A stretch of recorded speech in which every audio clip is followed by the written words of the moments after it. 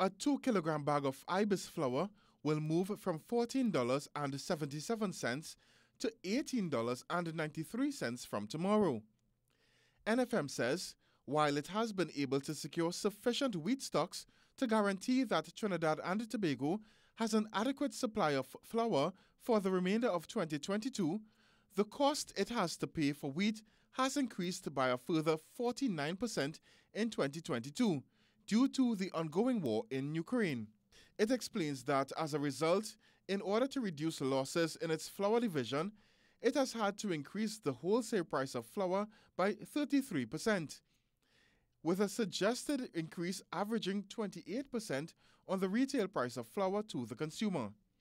The NFM CEO says, while they are acutely aware of the knock-on effect that an increase in the price of flour could have in the market, they must ensure that there is product available on supermarket shelves.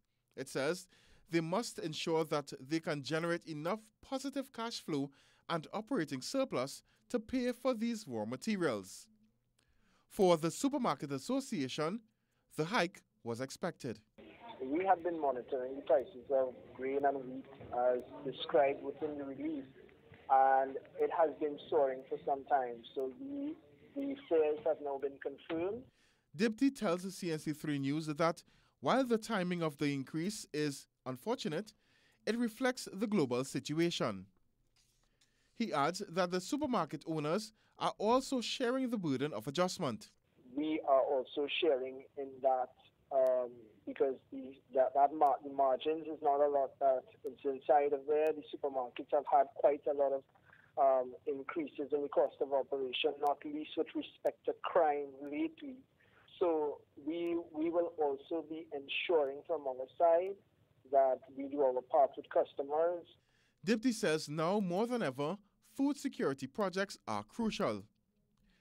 But even before the price increase was announced, the matter of rising food costs was raised in the Senate on Tuesday by the opposition, who asked Trade Minister Paula Gopi-Skoon if the government plans to add to the list of zero-rated food items. At the fiscal 2022 national budget presentation, quite a lengthy list of items was on offer for the zero rating of basic food items. It was quite a lengthy list, but I know this government is quite concerned about the population and the effect of increase in prices, and we will always have in mind the needs of the population, and of course these matters will remain before us always.